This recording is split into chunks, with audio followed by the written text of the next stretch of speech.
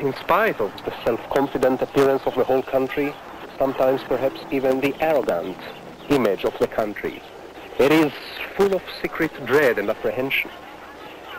It was created by persecuted people. And at least in every single night, people are still persecuted here. People still experience the nightmares of the past. It's a horrible feeling. I mean, looking at all the destruction and all the people who got killed here. I mean, how can every human being react to such a thing? I mean, the real reaction of the West should be now a real disgust. Look what has been in Maalot, in Kiryat Shmona. Everybody's forgetting. They have a very short memory. We are very peculiar people.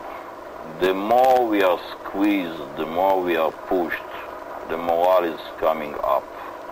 And our best days were when we were pressured most. After 4 wars and countless emergencies, Israelis are no strangers to pressure. But the pressures on Israel in the wake of the October 1973 war are something different. For the first time, Israel did not come out of a war a clear winner. The Israeli economy was sent reeling by the costs of the Yom Kippur War. Israel saw nation after nation back away from her in a frantic effort to keep their oil flowing.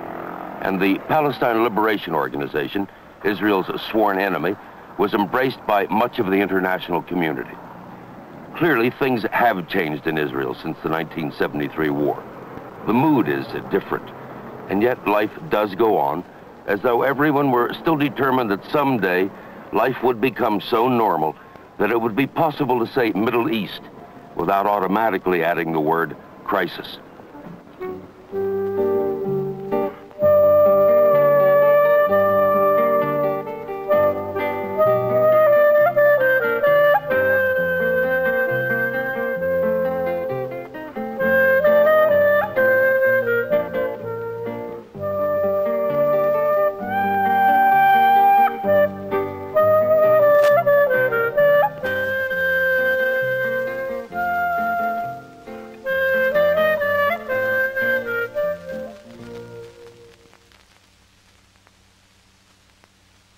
You're suggesting that, at least for the older generation, after 30 years of sympathy by the world, the situation regarding the Jewish people has more or less reverted to what it was before World War II. Oh yes, and some of the veterans, the more sophisticated ones among the old-timers, well, they do realize the ironic implication about Zionism.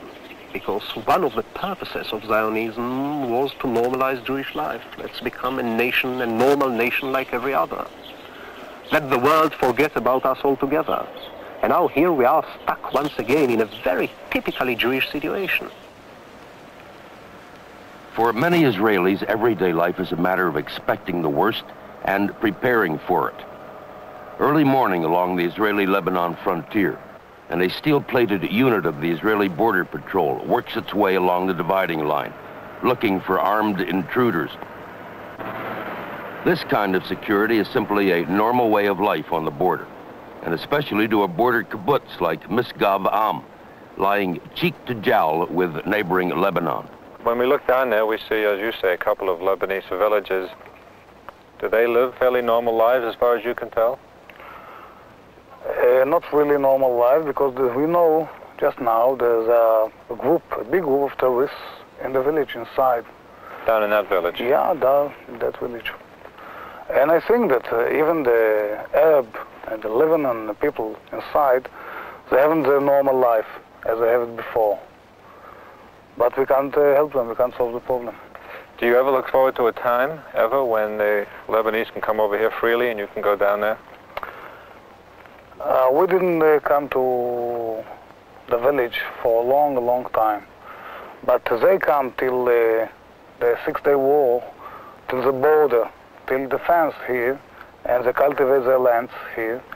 And hard times they come and we help them with bread and other foods, and we give them. You mean but before 1967 you worked with the Lebanese farmers? We helped them, we helped them, but a little bit. And the Lebanon army, the Lebanon police, stopped it. They stopped it? From their reasons. We don't know why, but they stopped it. Despite the security problem, Misgav Am thrives, and so does this settlement halfway across the country. Nevatim is in the Negev desert, created out of the desert by a small Jewish community that came to Israel from India 20 years ago. That the village succeeded and prospered is still regarded as a small miracle, and not the least by the man who helped found it. I think that Yitzhak is important for Israel. He's a young farmer. He came here with his parents about 20 years ago. I was the instructor in this village, which was completely isolated in the middle of nowhere, in the middle of the desert. Was there actually a village here? No, there was nothing at all. Just desert. Let me understand this now. This was just desert. This was No just houses, desert. no houses, no no nothing. vegetation. No vegetation, no nothing. And this small group of Jews from Cochin, Yes. India, came here and settled on this place to build it. Yes. What took some imagination was to see that growing roses and tulips in the desert would not only be possible, but actually profitable. And to envision that there could be a market for the flowers in, of all places, a flower-growing country like Holland. But such is the case. And the desert actually turns out to be the ideal place for these second-generation farmers from India to have wrought their small miracle. Well, Yitzhak is, as I said, a farmer, and his parents brought him here when he was 13. Now here is his brother, Ephraim, who was 8 years old when he came here, and he's a farmer too here. And the third brother, Meir, Ben Kamata, and he's 25. And he stays here farming too. And two cousins, one also Meir, and he's in the army, and he's just on leave now, and he's working on the tractor here. And Dani, who is a cousin. So all five of them came here in that group. All five of them came when they were little children. He was the oldest, and they were all small children when they came. And they all have their families here now? And they all have their families here. And have any of the original children from the group, have they left? מהילדים בני דורכם רבים עזבו? לא. No. בינתיים אף אחד עוד לא עזב. None. No, he says there's no place. And why have they stayed here rather than going on to Tel Aviv? מדוע נשארתם פה במקום לזוז לתל אביב? כך הוא שואל. אנחנו חושבים שהמקום הזה הוא מצוין, אפשר לעשות פה חקלאות מצוינת. אם אנחנו לא נשב, אז מי יתיישב פה? He says he thinks it's a very good place and they can make a very good living here. And he says if they won't be here, who will be here? לא, אבל בן גוריון אמר לנו לשבת פה, אנחנו לא עוזבים. He says Ben Gurion told them, you stay here. And so they stay here. It's a long way from the hothouses of Nevatim to the hangars of Israel Aircraft Industries, but one fact links them. In a difficult economy, they both succeed with products aimed at ready markets. Israel Aircraft Industries, which recently produced Israel's first homemade jet fighter, also makes the Gabriel ship-to-ship guided missile system, the only one that's operational in the world. It also makes a business jet that competes successfully in that field in many countries, including the United States. And it turns out a short takeoff and landing plane that's in such demand, the company won't say exactly which countries are buying. But today's Israel is in a wartime economy, and the economic situation of the average Israeli is grim indeed. Per capita taxes are the highest in the world, import duties are staggering, a two-job family is almost a norm, and social services have been cut to meet the needs of defense.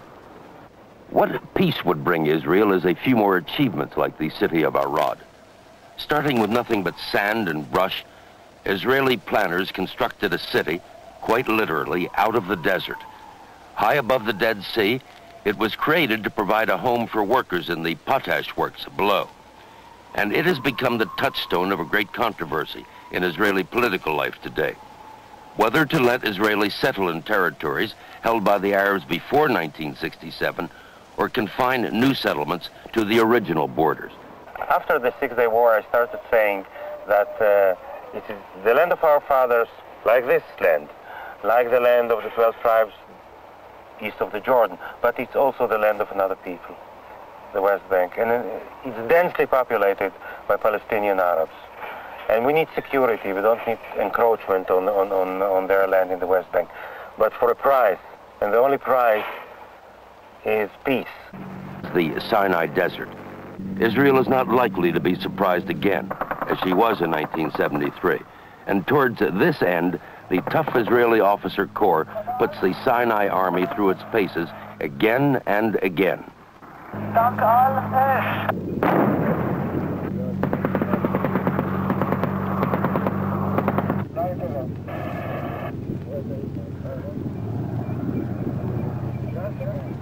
Wars are short in the Sinai. Waiting for war is long and tedious. The peninsula is barren, almost empty of habitation. One travels mile after mile to see nothing but sand.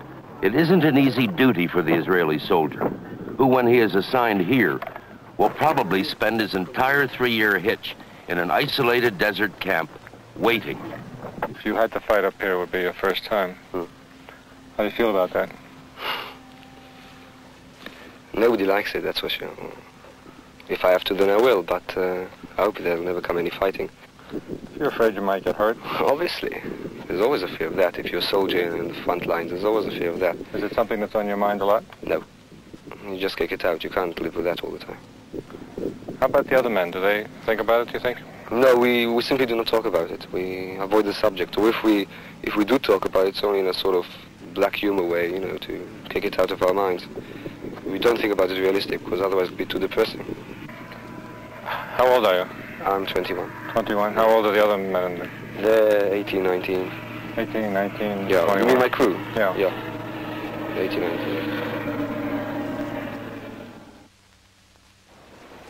It is said that the Yom Kippur War was a shock to the nervous system of Israel. Did that shock affect the young people of Israel the same as it did the older generation, or is there a difference? Well, it did affect both, but in very different ways. To many of the veterans here in Kibbutz Hulda, it is just and only back to normal. Back to normalcy of Jewish abnormalcy. Back to Jewish history of alienation, misunderstanding, hostility. How is it possible, we ask?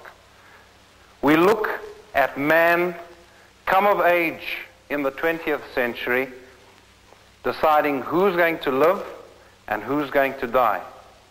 To the left, with the wave of a hand, life. To the right, with the wave of a hand, death. Auschwitz and the infamous decision that sent the strongest to the work camps and the rest to the gas chambers. 3 decades later, in the aftermath of the Yom Kippur War, the Holocaust seems very relevant to many Israelis. Not all the outrages are as gross as mass murder. Not all took place in Hitler's Europe. But they are outrages all the same, and they are remembered. We are now standing in the Jewish cemetery of Mount of Olives, where Jews have been buried since 2,000 years, since the 1st century BC. In 1948, after the War of Independence, the mountain became to be in the possession of the Jordanian Arabs. As such, immediately after the war, since 1949, they began systematically and daily to demolish the cemetery. We are now in the Jordanian military camp of the 6th Infantry Jordanian Battalion, which was here a training camp and a recruiting camp before the 6 Days War. All the camp is built out of stones, most of them tombstones, which were taken after they were taken from the Jewish cemetery on Mount of Olives and brought here to the camp. The road on which I'm walking now was built so that the Jordanian officers won't mud their shoes. This road, to protect the mud, is built out of tombstones. Here again, I am entering a staff office, the entrance to which is built of tombstones. The route I'm walking now on is the way, again built out of tombstones, which leads to the toilet.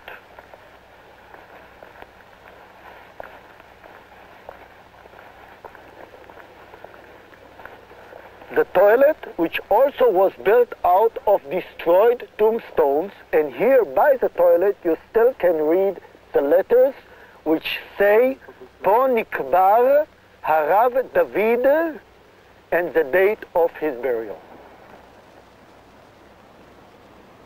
In the 19 years that Jordan controlled half of Jerusalem, 40,000 tombstones were torn up.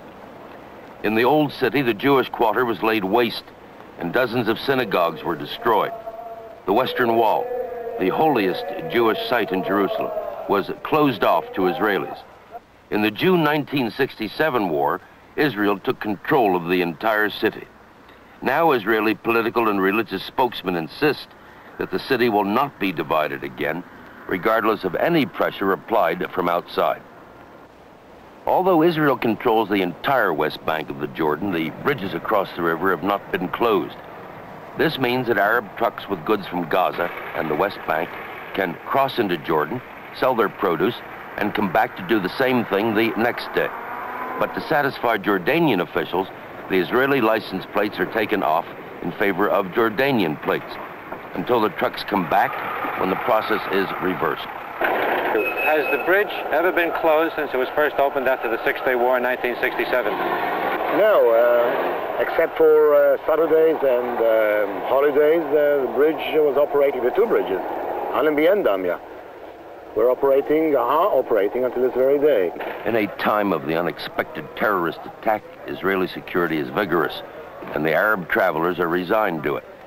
Despite more than 800,000 crossings on the bridge last year, very few terrorists or weapons successfully evade detection at this customs checkpoint. For most Arabs, the inconvenience is worth the right to visit relatives in Jordan or do business on the other side of the river. In fact, the economy of the West Bank is thriving, to the point where several Arab spokesmen have advocated closing the bridges on the theory that this would pinch the West Bankers economically and bring on some restiveness. The Gaza Strip, like the West Bank, was conquered by Israel during the Six-Day War of June 1967. Unlike the West Bank, it was not expected to yield to a benign Israeli occupation. For one thing, half of the population consisted of refugees living in refugee camps, a certain source of discontent. For another, the Gaza Strip was a hotbed of terrorist activity. But today, Gaza is thriving and peaceful. There is no unemployment in the Strip, compared to a 43% jobless rate before 1967. Refugees and non-refugees are treated alike and can travel freely in Israel. Local affairs are run by Arabs. Conditions in the refugee camps of Gaza will still look appalling to Western observers, but the average Gazian has more money in his pocket than ever before. Thousands of them now work in Israel, earning Israeli salaries, and they can set their sights a little higher. When Israel put up new housing at reasonable prices, the homes were snapped up. By Gaza standards, they are a jump into the 20th century and a political bonus for the Israeli administration in the Strip. Has the life of the children here changed much since the Yom Kippur War? Yeah, it changed because, first of all, we have more to guard ourselves, and they can't walk outside of the kibbutz without guarding. And now to play, they can't play outside from the kibbutz, only in the kibbutz area. The watchword in Israel today is security, which means armed men on guard. Throughout the country, the man with a rifle is commonplace. In a kibbutz on the Lebanese border, in the marketplace of a main city, in a town in the Jordan Valley, in a high school south of Tel Aviv, in a seaside resort on the Mediterranean. And the reason, of course, terrorist attacks like those which killed 8 civilians in the heart of Tel Aviv and 26, mostly school children, in Ma'alot, and 18 in an apartment building in Kiryat Shimona after an attack on a school failed. Esther and Pnina, they lived in the same building. What happened, the case. Did it make them afraid about living in that apartment house? זה הגביר לכם את הפחד לחיות פה? אתם פחדות יותר? בקריה לא, אבל לחיות בבלוק כן. They say that to live in the Kiryat Shmona, to live in Kiryat Shmona, they don't afraid, but to live in the same building, they're scared. Do they live in that building now? אם אתם גרים עכשיו באותה דירה? No. They moved out. They moved to another apartment.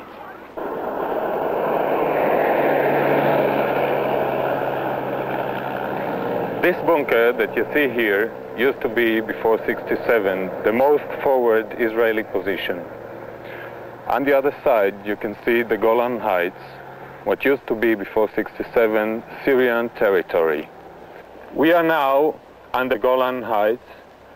From this place, you can see the Israeli settlements down in the valley, Gadot, Ayelet HaShachar, over there up to Kiryat Shmona.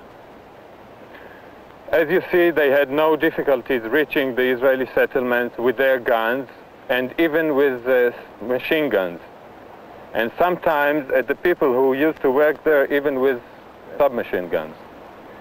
The Golan Heights is where the most vicious fighting took place between Arabs and Israelis, both in 1967 and 1973.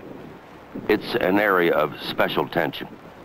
After the 1973 war, a no-man's land was created under United Nations supervision, but it's a paper buffer. If war breaks out, the fighting on the Golan Heights will be fierce, costly, and not necessarily decisive. To me, this painful experience of fighting on the Golan Heights in a tank unit was a very vital lesson in the superiority of an army of intelligent civilians, really. An army of thousands of generals and very few sergeants and privates. An army where reserve units may consist of 2 university lecturers, 1 tradesman, 2 salesmen, 3 peasants, and professor of history. The problem that Yom Kippur War was that we were a little surprised. We won't be again, and it'll be much easier for us, impossible for them. But let me ask you in general, you may be better prepared, but how do you feel about the possibility of another war up here? I mean, people are going to die. How do you feel about that? You said about people dying. You can't prevent it. You see, it's reality, so we have to face it. Every individual is scared for himself, for friends, for relatives. No one wants a war. I don't want a war. I don't think any officer or soldier in the Syrian army wants a war. No one wants a war, but, well, the question is, will we have to fight one or not? What price do you personally feel that Israel should pay to avoid war? I don't think Israel should pay anything to the Arabs to avoid war. And give is to give in territories, okay, give in the Golan Heights, and then you have the Jordan Valley in the same danger it was 10 years ago. We need something firm from the Arabs. You can't just say peace. I mean, peace is a very beautiful word, but you have to see something, and we haven't seen anything in the last 28 years.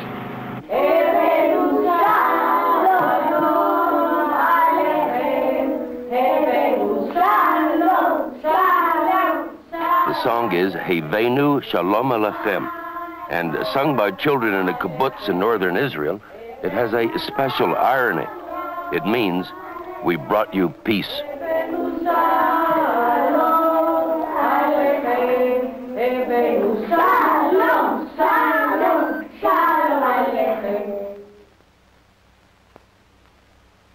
Perched high on a mountain overlooking the Dead Sea, it's possible to forget that Israel is an embattled nation today.